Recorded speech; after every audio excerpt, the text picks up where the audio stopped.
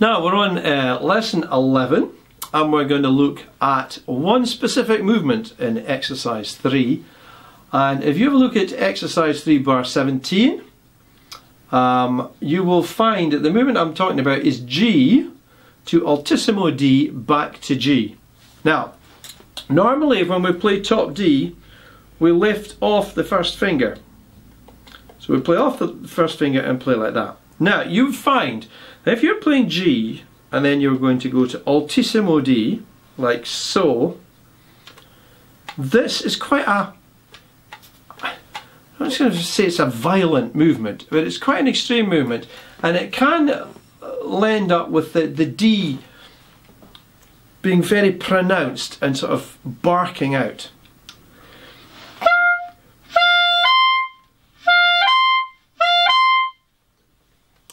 And it sort of clunks in.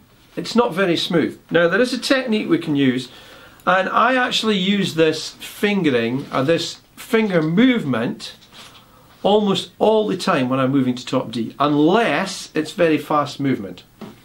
And this is a little slide and rotate of the index finger. Now rather than lifting it straight off, what we do is we slide the finger down and rotate it. Now unfortunately, the arthritis is getting the better of my hands these days and I can't do this movement really well these days.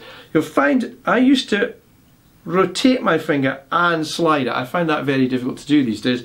But effectively, you can just do a little roll and slide off of the hole. Now you'll see we break the top of the hole here.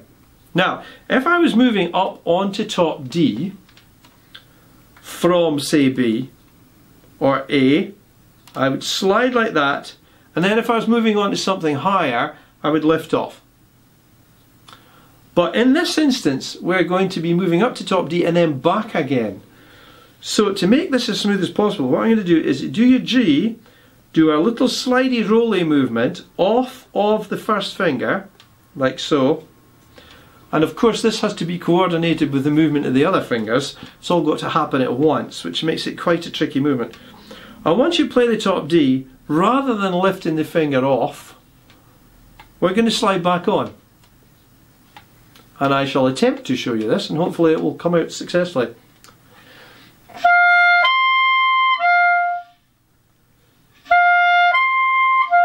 Now you see how I can move up into that top D very gently just by doing that little break there.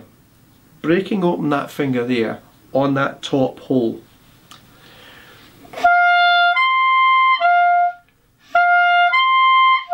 At no point do I lift that finger off. That's a really useful, very worthwhile technique. It takes quite a lot to master that. To make that become second nature takes a lot of work, but it's well worth trying and it's well worth getting a hold of.